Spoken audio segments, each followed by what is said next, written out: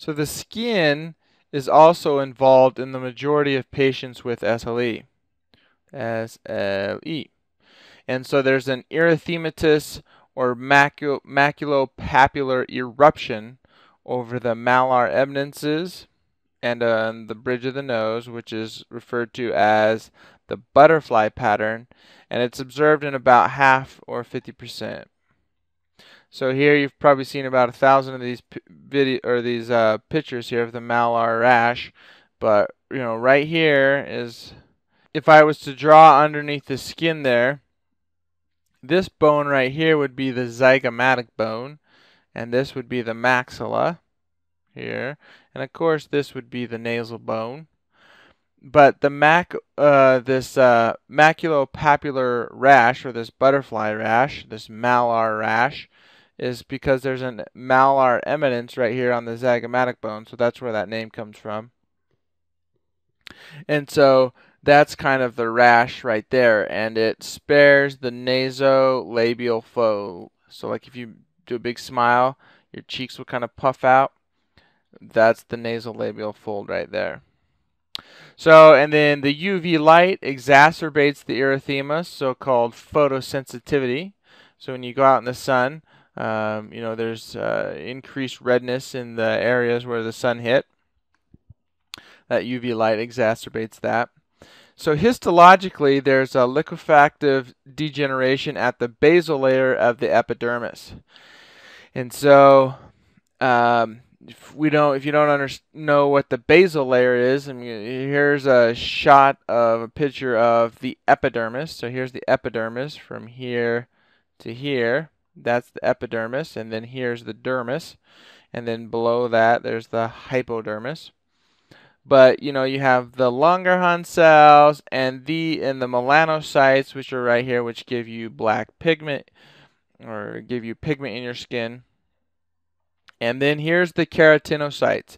So the basal layer is where the keratinocytes reside. All these little cells, they're the keratinocytes. These are where your skin cells reside. And what happens is that they replicate, and so one cell kind of gets pushed up and the other cell stays there. And if you can imagine this replicating 5 times, well, now the cell is going to be 5 times 5 cells away from its original location. And so that's kind of what happens, is the cells replicate and they kind of move upwards and upwards and upwards, and then once they die, then the skin cells slough off. Now there's 4 layers in the epidermis. There's the basal layer, the mucosal layer, granular layer, and horny layer. So these are all the layers of the epidermis.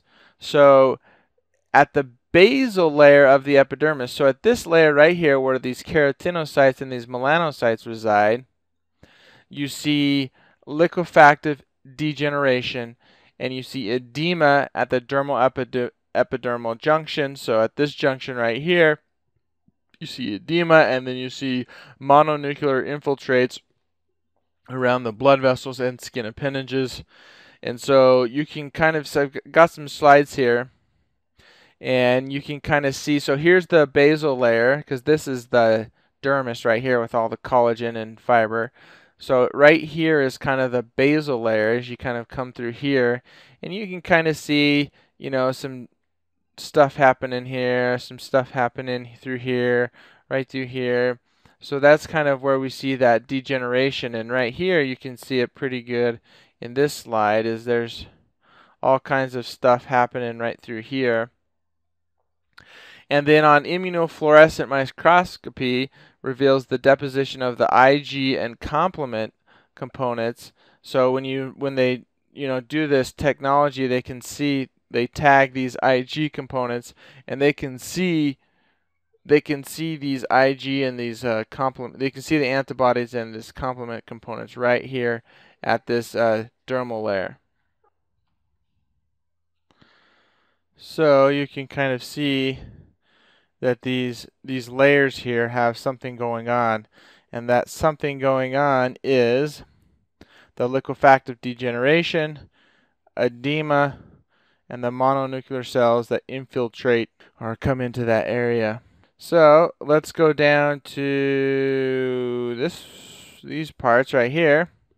So there's joint involvement also in SLE, and it's frequent, but it's not associated with the anatomical or the joint deformity seen as in like rheumatoid arthritis, for example. There's joint involvement, but it doesn't affect the anatomy, or you don't see that joint deformity. And we're going to talk about RA next. So, and there is non-specific mononuclear cell infiltration in the synovial membranes. So we see, these cells, excuse me, these cells coming in, and there's no erosion of the membranes or destruction of our articular cartilage. And if there is, it's exceedingly, exceedingly rare. So there's also CNS involvement, the central nervous system. It's very common. You see focal neurological deficits or the neuropsychiatric symptoms like seizures and psychosis. And it's focal, meaning that it only happens in a few places. What happens is there's vascular lesions that cause ischemia and microinfarcts. And so that's kind of what's going on. And the small vessel angiopathy is, so the problem or the pathology related to these vessels is there's non-inflammatory intima proliferation and overt vasculitis, or the inflammation of the vessels is very, very uncommon. And so kind of what the theory is that there's thrombosis that can be caused by the antiphospholipid antibodies that we talked about in the last few videos, and premature atherosclerosis may contribute to the CNS ischemia as well. And so you can just imagine that in all these cases, it's the immune complex. Here's the antibody and its bindings to some antigen here. And what this does is this complex embeds itself into the vascular system. If this is a blood vessel, it embeds itself into the vascular system throughout your body. And so this is kind of the pathology or the pathogenesis of all of these types of areas that we see. And next is the spleen. And the spleen can be moderately enlarged. You see capsular fibrous thickening, you see follicular hyperplasia, plasma cells that come into the red pulp. You see the central penicillary arteries that show thickening and perivascular fibrosis, and they produce these onion skin lesions. So if here's an onion, you can see how they kind of are in layers here. Well, that's kind of what's happening in here. So thank you, Dr. Mellers, for doing this slide. But there is, let me change here colors so you can see these kind of onion skin lesions in the spleen here. And that's from SLE. And I think there's other diseases that cause these onion skin lesions, but SLE is one of them. Next, we move on to, I forgot to add up here, there is a theory about antibodies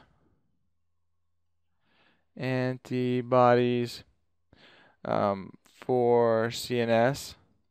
So there is a theory that some of these antibodies, because the main idea of SLE is you've lost the pathway of self-tolerance, and there's your lymphocytes can get out, your T cells and B cells can get out and start producing or destroying certain cells through antibodies. And the theory is that there's some antibodies that are attracted to some of the CNS cells, and that's what causes some of these CNS problems. But that theory is unproven or unsupported. And so this more vascular approach is kind of the theory that's going on. So there's the involvement of the heart, there's pericarditis and myocarditis. First, we'll talk about pericarditis. So pericarditis is an inflammation of the pericardium. Or what is the pericardium? It's the fibrous sac surrounding the heart. So let's do a little anatomy here. We got a picture here, and here the outside layer, let me change colors here. The outside layer is the fibrous pericardium. So this layer right here is the fibrous pericardium. Next inside is the serous pericardium. And there's two layers. There's the parietal layer and the visceral layer, or the epicardium. So there's three pericardiums. The first one that lies right against the heart is a visceral epicardium. And then there's what they call the pericardial cavity.